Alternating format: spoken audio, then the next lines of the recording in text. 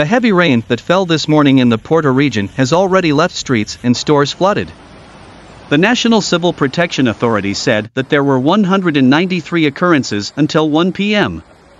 Filipe Araújo, vice president of the Porto Chamber, reacted to the floods that hit the city at the end of this Saturday morning, admitting that the Metro do Porto works, taking place in the downtown area of the city, may have contributed to the floods but were not the cause of the floods. But we are concerned and studying ways to prevent it from happening again, he said.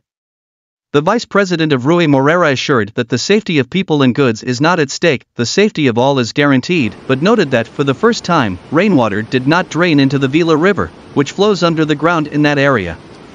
We have a river that runs down here, which normally transports water. We are evaluating why this happened for the first time. If we do not detect ways to correct it, it could happen again, he noted. The phenomenon that the city has never seen in this space is not related to any breach of conduct, guarantees the autarky. We had a storm, we had a big waterfall in a short period of time, that's what happened.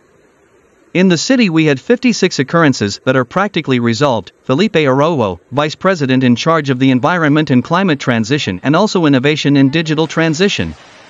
The mayor assured that the municipality was prepared for the weather and with its teams on the ground we were prepared with all the teams on the ground. We have many teams from all areas of civil protection, firefighters, cleaning teams, all of them are and they were prepared for the weather, he assured.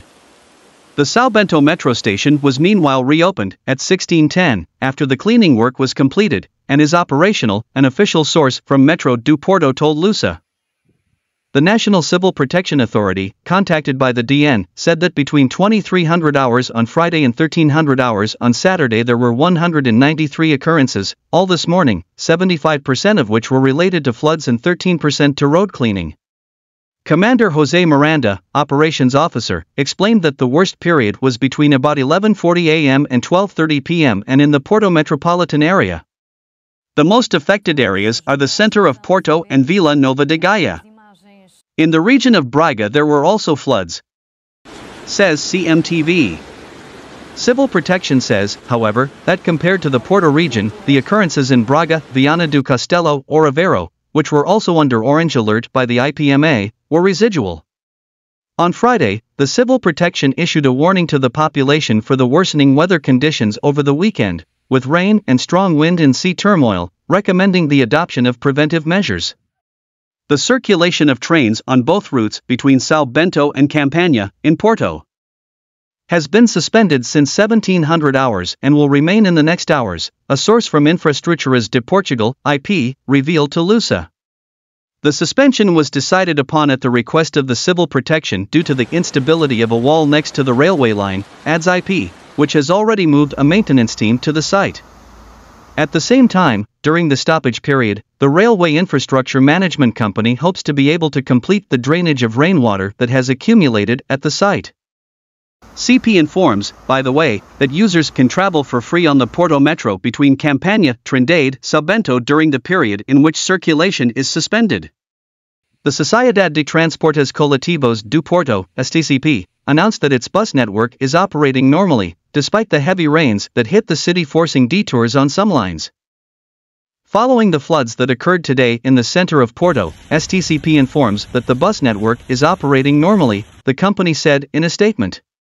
STCP stated that it was necessary to make some detours on the lines that circulate through the São Bento/marginal area, such as Line 500, Praça de Liberdade Matosinhos, Market, which is being diverted along Rua de Restauração, and Line 403, Boa Vista, Casa Musica, Campanha, which is being diverted along Rua do Freixo.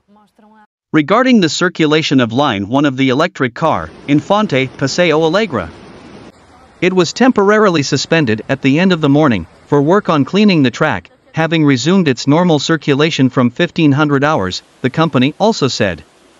The sapadores of Vila Nova de Gaia registered more than 60 occurrences between 10:30 and 1300 hours motivated by the heavy rain that fell in the municipality and which closed several roads.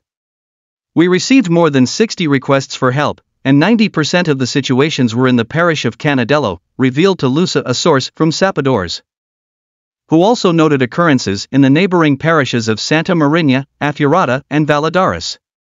The source also pointed out that floods and collapse of walls were the most common occurrences.